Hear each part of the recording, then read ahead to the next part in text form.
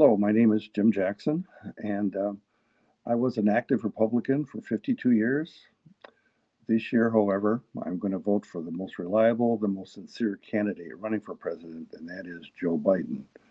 Um, I believe in what Joe says. I think the most important comment to come out of the debate the other night was you can't fix the economy unless you contain the virus. And as a 73-year-old, my wife and I um, are at very high risk here, so this is of great concern to us. I believe that Joe has a very decisive public health and economic response to the pandemic.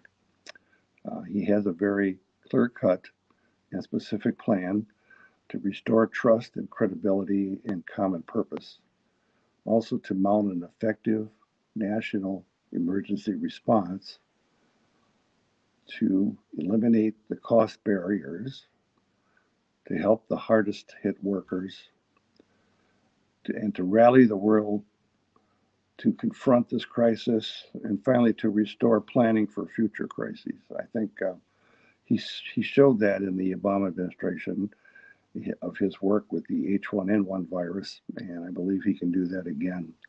So when you go to the polls, or when you submit your ballot, um, please consider Joe Biden. I think he's the most sincere, the most honest, and the most reliable candidate that's running for president.